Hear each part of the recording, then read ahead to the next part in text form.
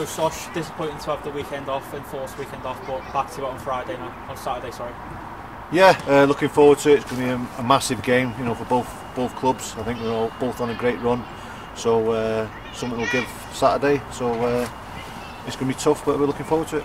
And how was that weekend off affected preparations? Has it been a positive or more of a negative? You know, last time we had the weekend off, we come back the following week and we had a convincing win. Hopefully we can do the same this week, but time will tell. You know, in the day we all want to play football, so disappointing it was called off, but it's just one of them things. And it'll be a tough game. I know we played them in the cup earlier, and that was probably one of our hardest games this season so far, wasn't it? Yeah, I thought first half we were excellent. I thought we were the better team, should have been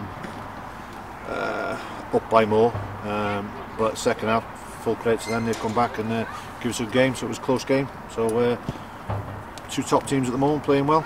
And I suppose, although it will be a tough game, it'll be a help knowing we beat them earlier in the season. Yeah, and like I say, it's going to be on the day. Like I said, they've got some quality players, but so have we. So the lads will be training hard this week, and we're going to look forward to Saturdays. And they're one of the teams, aren't they, that are challenging near the top of the league with us, which makes it even more important to suppose the game. Yeah, like I say, they're like ourselves. You know, they're a big club, big fan base. They want to be in the Welsh Prem, same as us. So it's going to be a tough game. We all know that, and I'm sure there'll be a few there. I know the cameras are there to watch it, so we'll wait and see. And it's another chance, isn't it, to continue our winning form in the league? Yeah, like I said before, we're on a great start. You know, the run we've had has been superb since the Bangor defeat. But looking at them, I think they've won 9 on the bounce as well. So it's, you know, it's two top teams. And just finally, we've obviously got a few days till the game, but how are we looking on the injury front?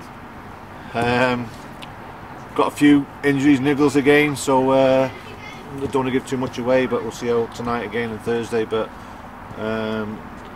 there's a few going to be out. Well, we'll see.